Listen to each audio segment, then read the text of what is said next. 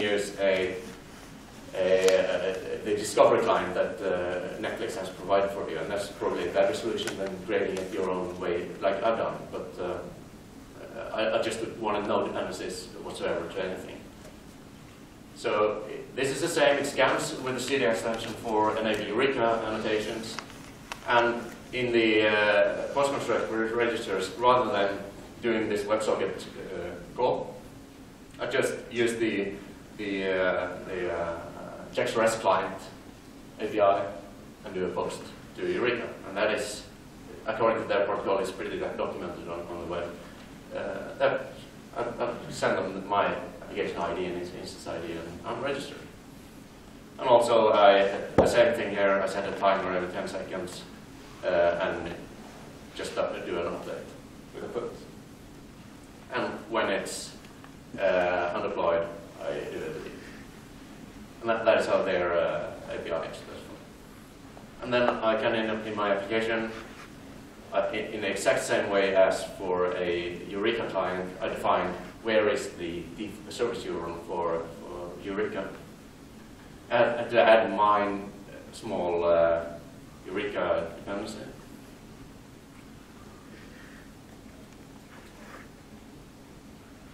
And in my application config, I add enable Eureka client, and also have application name JDays.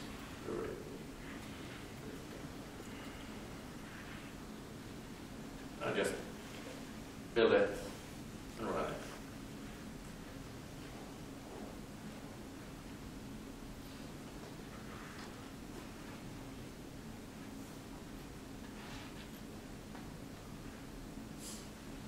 And you see, now I find both the enable Eureka client annotation and the Snoop client annotation. So I'm actually registered to both services, but that's because I'm both annotations. And I do a put every 10 seconds. And if you look at Eureka now, you can see that this demo is also registered. It doesn't have all the functionality that comes with Spring Boot and the Eureka Spring Cloud stuff, but it's there and it's easy to implement. And all I did was create a simple REST client. And that means you're not actually limited to a Java-based application. It's REST, you can do whatever. So if you have a node microservice, you can do that or whatever.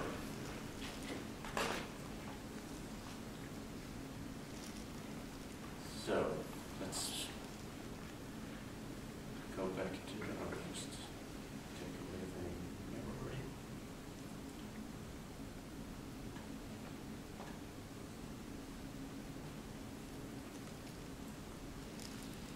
There we go. Yes. So what I did here was to simply annotate. I'll go back a couple of slides. It's a bit faster.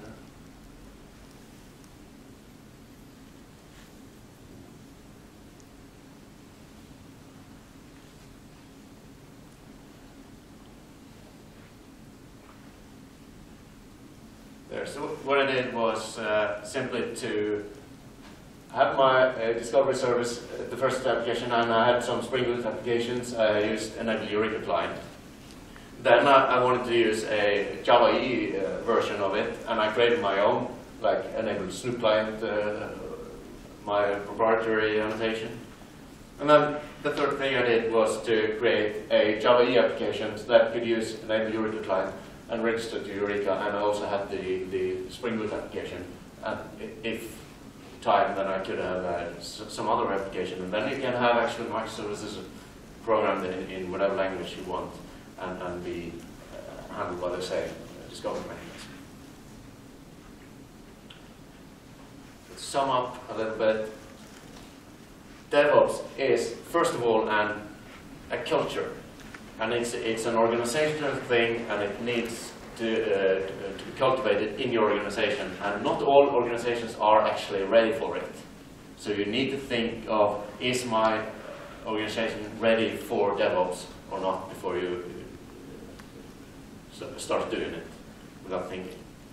The organizational thing affects technology. It affects how you think about technology, and you probably see that if you are a real DevOps shop, you end up with a very modular architecture, and most often you end up with microservices. And whether that's a good thing or not, that depends on your use case. You need to choose your level of abstraction. Like I said, show these layers. Is it where do I want to have the base for my development? And as a Java EE developer, I'm kind of favoring the way that you have a container that provides all the services that needs for it. They are verified and they work. And if you're worried about startup times, deployment times, and being able to fire up more instances easy, then look at some kind of containerization mechanism on top of it, like Docker. Like I started the container started Wi-Fi in Docker here, and it's actually much faster than starting up a Spring Boot application because it's much less bootstrapping involved. Containers are a good thing.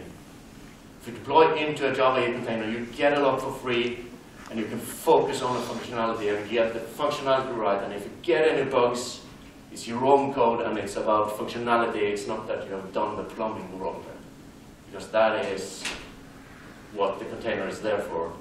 And then you get stability. Java EE today is lean and simple. So remember how easy it is to create an EJB today. If you have experienced Java EE in the days when it was called Java J2EE, and remember the hassle of EJBs there, that's not the way the world is anymore. Java EE is now leaner and simpler, and it's easier to use, and it has a very confirmed API across. You want to keep the experts in the organization, and you want to keep the experts doing what they're good at.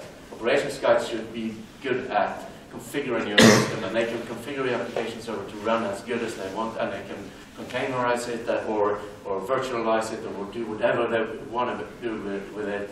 But let them do what they're good at, and don't try to get the developers to do the configuration for you. And the other way around, you don't want the operations guys to go in and code functionality.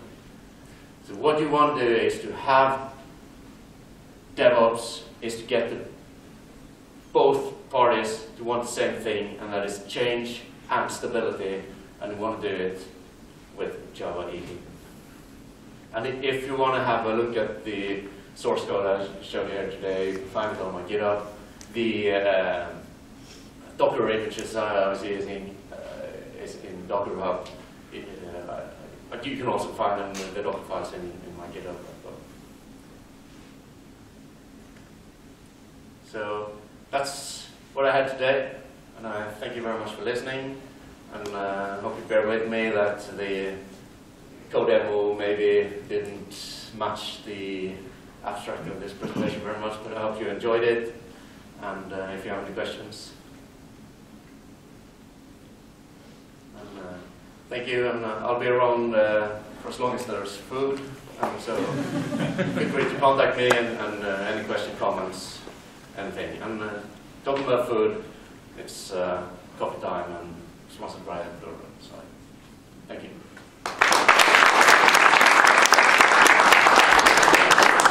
We're J-Days, and today our sponsors want to thank Ivar for a great presentation, and one time